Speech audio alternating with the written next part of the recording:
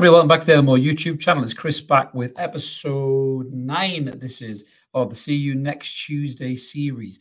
And as it is episode 9, I thought it was only best that we put a striker into episode 9 of the horrors from Newcastle United's past. Now, I say this through gritted teeth because this guy wasn't really a horror. He was absolutely brilliant, but he broke my heart and many people's hearts as well. They always say, never fall in love with a lone player.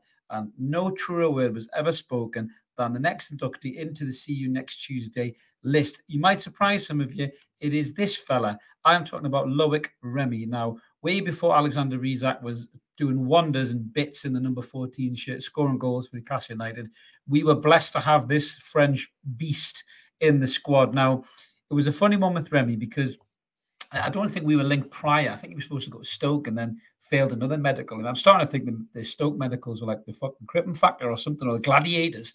You had to knock Shadow off with one of them pugil sticks because Barr seemed to fail his and sign for us, and then Rémy seemed to fail his and then ended up others on loan. Obviously, went to QPR first. QPR got relegated, so QPR in the Championship. So they loaned LOIC RÉMY out to Newcastle United. We had a really successful loan spell in the 2013-14 season. Now, Rémy appeared 26 times for us and he got 14 goals. So hell of a strike rate. I think his first 3 games, I think he scored 5 goals. He was absolutely phenomenal, lightning quick, skill, and just looked composed as fuck. You know, I mean, I remember some great goals. I think a brace against Chelsea, I think. I remember a goal against, was it Cardiff or Swansea, where he just took it so brilliantly. We loved him at Newcastle United. We loved him.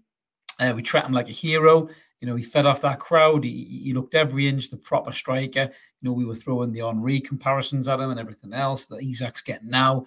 You know, and obviously we were hoping against hope that LOIC RÉMY might stay with us next season even when QPR were promoted. Because let's be honest with you, Newcastle United, when it's rocking like it was with Rémy scoring goals, we all kind of thought, oh, hang on a minute, this lad might have fell in love with us as much as we've fell in love with him. Sorry. Just to remind you what modern day footballer cares about more than anything: money. Not all of them, but most of them. And this motherfucker was no different. All he cared about was the money. He didn't even go back to QPR when they got promoted. No, this wanker went to Chelsea. He was meant to go to Liverpool by all accounts, and then he failed another medical. I think it was something to do with a heart defect or something. This kind of cropped up in a previous medical that I think Rémy had. But I think Liverpool had agreed an £8 million fee from, I think, I'm just looking through the details here to refresh my memory. Yeah, just look there. So Liverpool triggered an 8.5 million release clause in his contract, which I'm sure Newcastle United were hoping to do.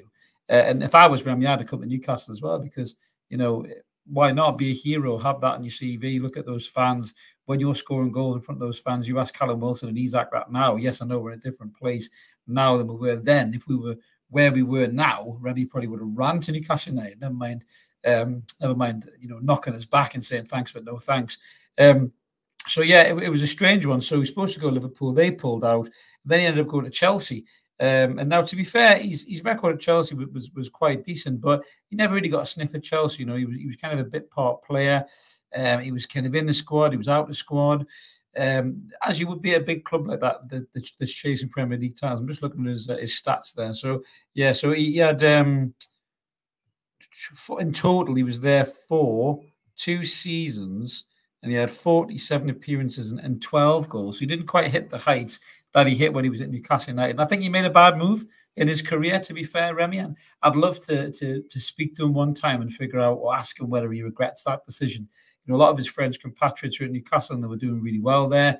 He had a great vibe there. He was banging in goals. The crowd loved him. You know, he was catching out a French manager and everything else as well. And then he went and chased the money, you know. So, yeah, he deserves his place, in my opinion, on the See You Next Tuesday list because he broke my heart and he broke everyone else's heart as well in the crowd. Let us know in the comments below what you think about LOIC RÉMY being on the list. Do you agree or disagree? Just remember, he's on the list for that particular reason, that he spat in the face of Newcastle United and buggered off and chased the money.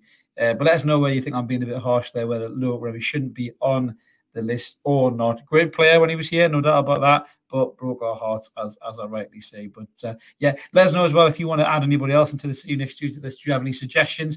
We have got a couple more coming up, which I'm sure would be more than worth their place in the See You Next Tuesday list. If this is the kind of thing that you guys like, please consider subscribing. Click that button. Come and join us. We're over 3,500 now. So Mark's got more homework to do on his graphics. He's getting a regular thing, this. So thank you so much, everybody, clicking that button. If you like the video as well, it really helps get it around YouTube, helps the channel grow. Until then, let's keep supporting that team. We'll call United. We'll be back with another horror trip down memory lane with the next See You Next Tuesday next week. See you later, guys. Take care.